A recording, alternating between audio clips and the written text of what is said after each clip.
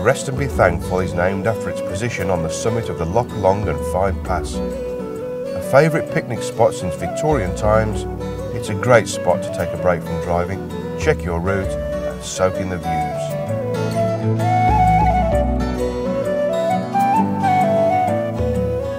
One of the best spots in the area is the Oyster Bar at Cairndow. It's the original restaurant of the Loch Fyne chain, and being located on the longest sea loch in Scotland, you won't find fresher seafood.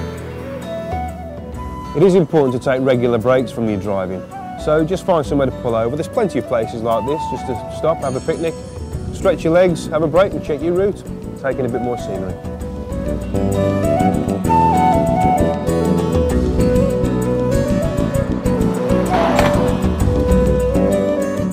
My next stop is Inveraray.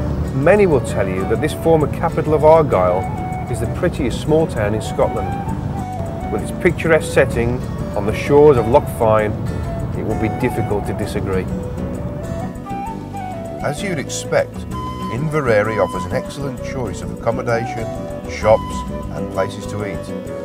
So if you do plan to stay here for a night, visit theaa.com for suggestions and reviews.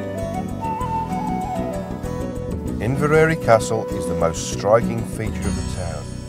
With its 4 imposing spires, this unmistakably Scottish castle was the first of its size and type to be built in a remote part of Scotland. Today, the castle is still home of the Dukes of Argyll and is one of the most visited castles in Scotland. Highland Games are a unique mix of sporting and cultural events dating back to the warrior clan days. Whilst today's games are less gruesome, they still showcase traditional events such as wrestling, hammer throwing and caber tossing.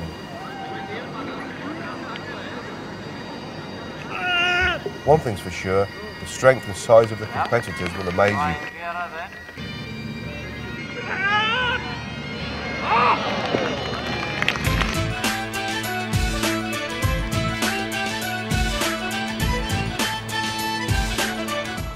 When you drive through the glens, it's easy to imagine yourself back in the 17th century, when Rob Roy and his clansmen lived as outlaws.